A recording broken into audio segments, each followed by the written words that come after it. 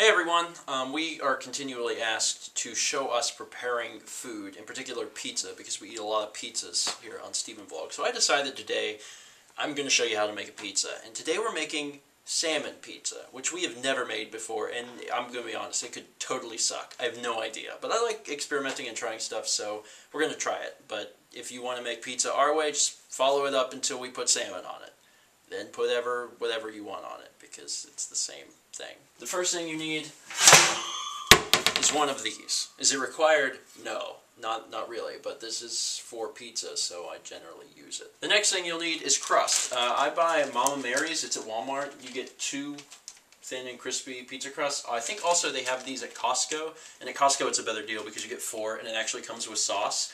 So if you get them at Costco, they have sauce. If you get them at Walmart, you're going to need sauce. If you need sauce, I recommend the Ragu pizza sauce. Mallory tends to enjoy this a little bit more than the Great Value brand.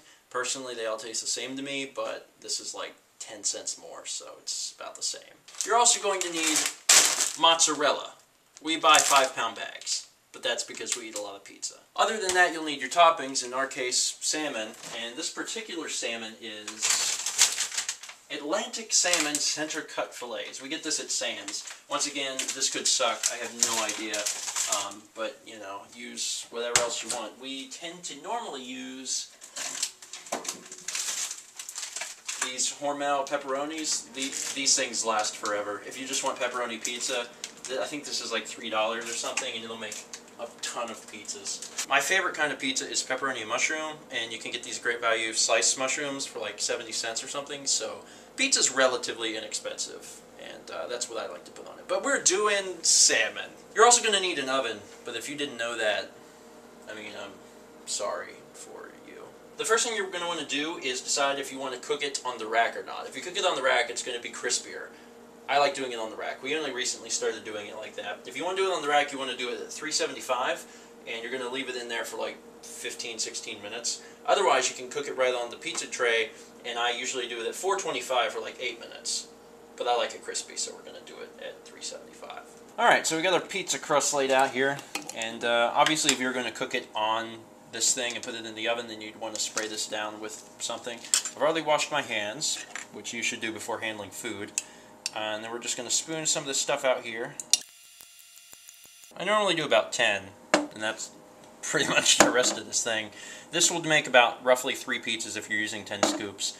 Then I do this, and there's actually something to note here. I used to actually push the toppings and the sauce out to the edge, which is fine if you're going to make it on this thing, but if you're going to do it on the rack like we normally do, you can't do that because then it falls onto the burner and it makes smoke and a mess. So and your wife has to clean the oven then. Yeah, and then you make your wife clean the oven. So you basically need to not do that if you're going to put it on the rack itself. Next up is the cheese. Alright, so that looks good. The pizza's a pretty easy dish to make, but I mean it's what we make probably the most, so that's what I'm showing you how to make. Maybe in the future, if there's more requests for us to make food, even if it's easy in a boxed meal or something, I mean, I'll show you guys. I mean, you guys wanted to see like the editing stuff, so I showed you how I edit the videos. Now you want to see how I make pizza? This is how I make pizza. So at this point, you would be good to put on whatever you want. Normally, me and Mal want different types of toppings, so we just kind of split it straight down. 1/2 is hers, 1/2 is mine, but this time we're doing salmon, so we're going to cut this thing up. Put it out on our cutting board. We have a cutting board, fantastic. And we've never obviously put this on pizza before, but I would imagine that since we are baking it, we want to make the strips really thin because you're not baking it as long as you would do real salmon. So I'm going to cut it pretty thin. So now I got this cut up into various shapes and sizes, but thin because we need it thin. And now we put it on the pizza. As I said before, normally I would try and separate things a little bit just because me and Mallory normally have different toppings, but in this scenario we're eating the same thing, so it doesn't really matter. Also, I cut these so thin that there's like 1,000,000 pieces, so there's going to be salmon like all over the pizza. This is going to be interesting. This is going to be, I think it's either going to be really good or we're going to hate it. It's probably not going to be a neutral feeling towards this. What are we going to do if we hate it? Chinese. Alright, so this looks pretty good. It's very much covered in salmon. Once again, this could completely suck. But remember, up to this point, this has been good. I mean, you can follow what we did up to the toppings, put whatever you want on it, but most of you should at least understand the general concept of the creation of pizza. Now comes arguably the most difficult part, putting it into the oven. Why do you have an oven? Oh. So what we're going to do is we are going to easily, carefully slide this onto the rack. There we go. So that worked out pretty well. And like I said before, I always cook these on 375 for 16 minutes.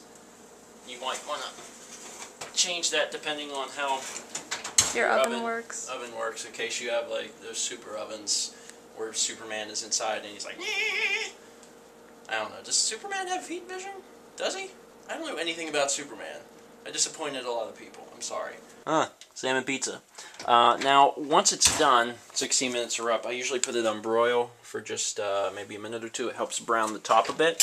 So I'm going to let that go for a minute or two, and then hopefully we will have delicious, hopefully it's delicious, salmon pizza. And here's our finished product. Now, if you guys don't like salmon, this probably looks really gross. To me, this actually looks pretty good. Unfortunately, there's no way to know what it tastes like without tasting it. Now, I had smoked salmon the other night at the local restaurant here in Columbia. They used white sauce instead of red sauce. Personally, I'm a bigger fan of red sauce, so I just used red sauce. I figured I'm either going to like it or not, so let's just give it a shot. We have it cut, plated. I think we should try it at the same time. What do you think?